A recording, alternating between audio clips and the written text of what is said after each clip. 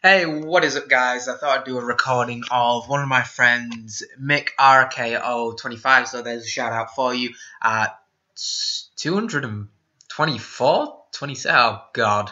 Against a newbie. Okay, Gabriel Rocks, okay. Mick just won here with, Cleese. No surprise, the Tier 0 deck, of course. My God. But this is the build without Monolith, and because it's not if you're watching down in the future, then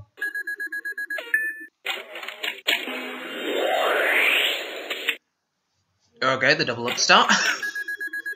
Come on, play the scout, play the scout. Cleese, I'm not a great fan of Cleese because of this. He's a Stratos every turn. Stratos is broken, but this is perfectly fine. Yes, this card is perfectly fine. It can search out any Clee card, and you got Summoner's Art that can search for that and Monolith. These cards are perfectly legit. So, carrier from this. Carrier. Come on, sacrifice. Oh, sorry.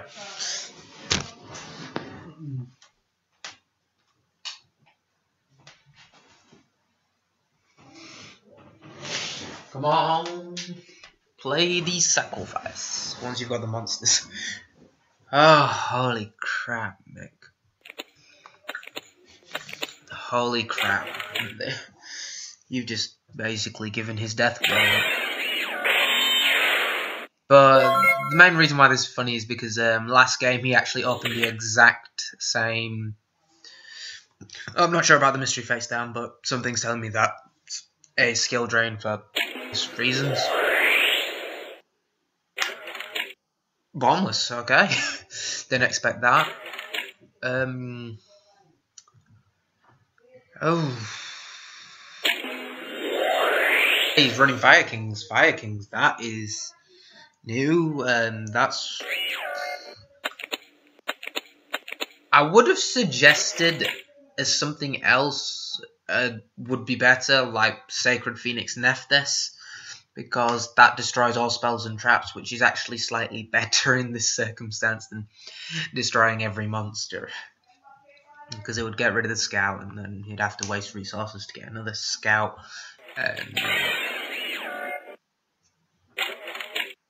Okay, and he's popping. What's he going to be popping?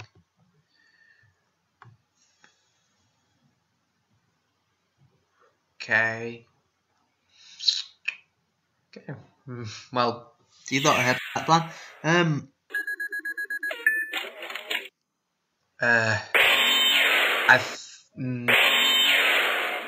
Yeah, he makes just noise. Well done, Mick. Well done. Okay, and then standby phase. Grunix come back. And MST. MST or... Wow.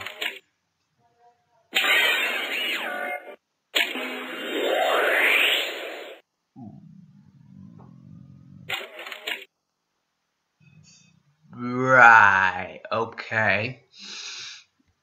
I don't really think that was the best thing in the world because he could just normal Helix without the tribute. It'll be a bit weaker, but... Sacrifice? Unless he wants to do the really douchey thing and just drop killer now. No, he's going to go for the disc. And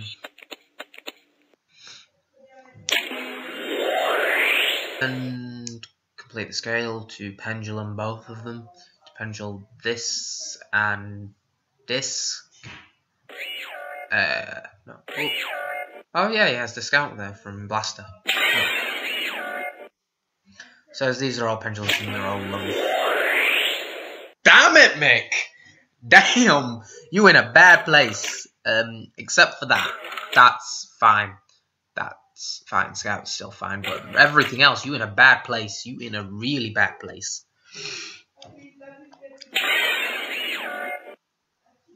Okay. At least he can get the hit off that. That should be fine.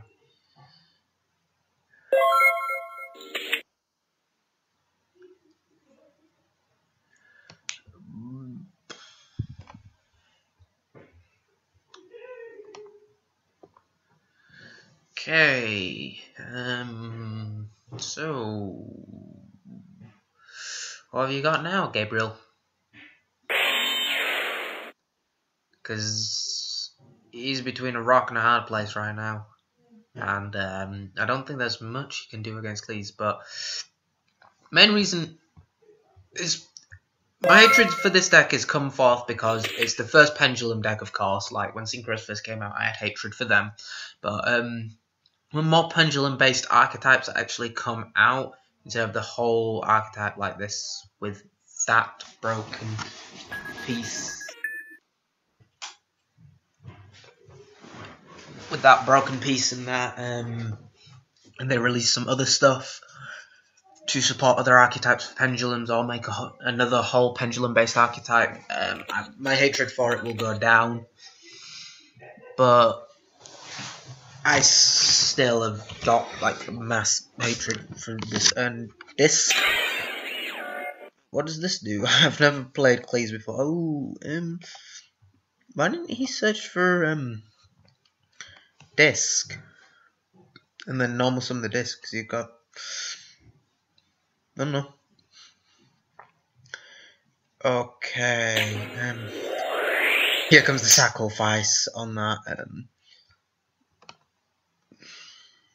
Okay, and then pendulum summon the scout, and but that's my main reason for not liking it, because it's basically, even if you torrential, bot torrential or anything like that, that just is a big field wipe. Basically, Qliphort can give you the middle finger and say, I don't care, you've stalled for one turn.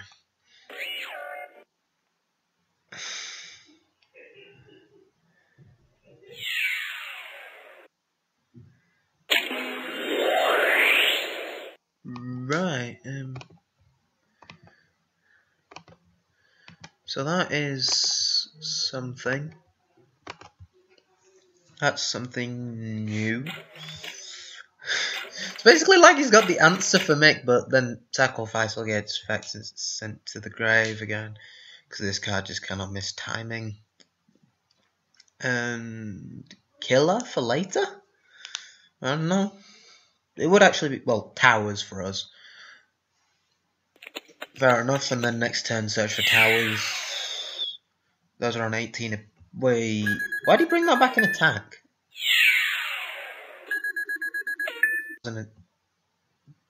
That should only have summon, bloody bloody blah. Its attack becomes 1/8. So that should only, he should only take 21 from that.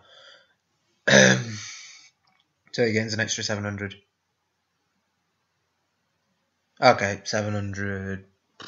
He gains back. Oh, okay. So he should only take 400. No, 400 less off. NP. Okay. Take away 21 and 13. Sorry, I take maths, except I fail at it when it comes to Yu-Gi-Oh! Brain just switches off.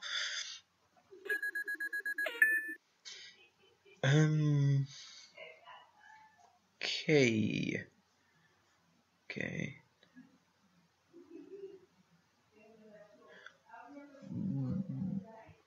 Right,